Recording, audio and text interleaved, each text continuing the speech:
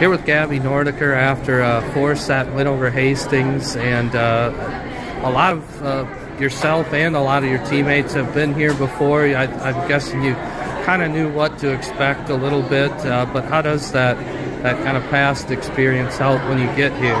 Yeah, I mean, having that past experience, having such an experienced team, we were able to come in here. We knew the court, we knew the setup, and we also knew how to have that communication in the big moments.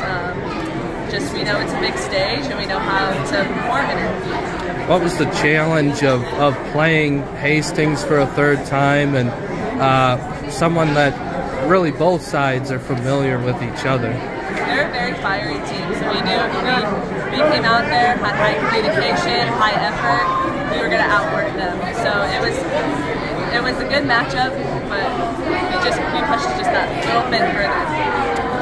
What if anything did you have to adjust in terms of what they were doing?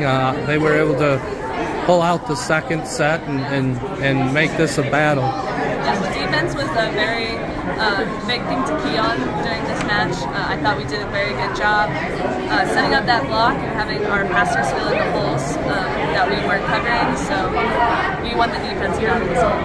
And what do you enjoy most about kind of this whole setup? Certainly you're away from class, and you have a day tomorrow without a match. Yeah, I think it's very nice having time to decompress and just think about things, and then going into the next match and just having time to prepare, which I think this team really enjoys, having time to prepare.